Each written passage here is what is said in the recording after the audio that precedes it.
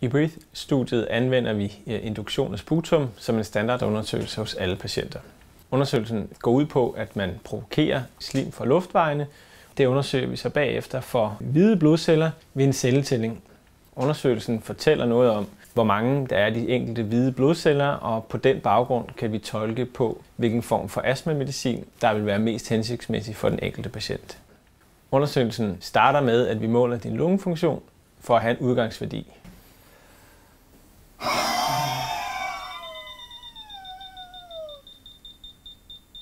Og lidt endnu, lidt endnu, lidt endnu.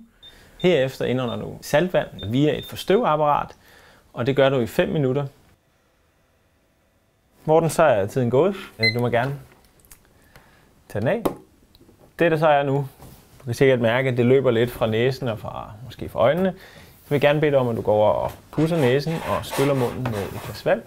Og så bagefter, så skal jeg bede dig om at forsøge at hoste op i den her skål. Når spytprøven fra luftvejene er blevet præpareret og blevet lavet til et snit, så tager laboranten det ind på vores mikroskop og kigger det igennem. Jeg har lige talt den her patient, Laurits. Jeg har talt de 400 celler, som vi skal. Undersøgelsen er ikke tilgængelig ret mange steder i verden i den kliniske praksis, men er en nøglesten inden for forskningen og undergrupperingen af astma.